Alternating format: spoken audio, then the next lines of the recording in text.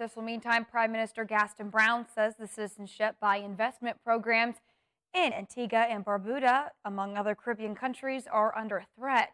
He says countries with these economic citizenship programs must end them or face visa requirements to enter countries in Europe. And speaking on local radio over the weekend, Brown said Eastern Caribbean countries could suffer a major blow if this comes to pass. He said Antigua currently rakes in about $100 million annually from the program, but other islands depend even more on citizenship by investment programs. In the case of Antigua and Barbuda, about 10% of our revenue, or maybe if I'm exaggerating, no more than probably 12-15% comes from CIP. But in some countries within the sub-region, the CIP contributes up to 50% of the annual revenue. So you can imagine the impact in those countries. It would be a very difficult proposition.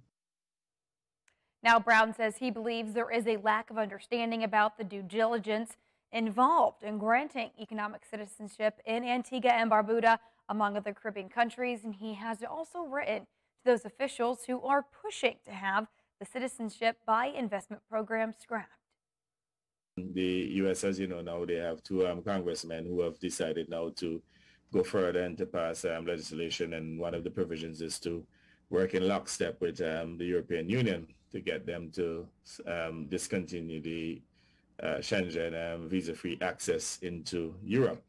So I have taken the opportunity to write to policymakers, parliamentarians in Europe, as well as those two congressmen who are now tabling this legislation, to let them know the impact that they're about to inflict on our CIP programs and the impact on our economies. I would have reassured them as well about the type of due diligence that we have in place.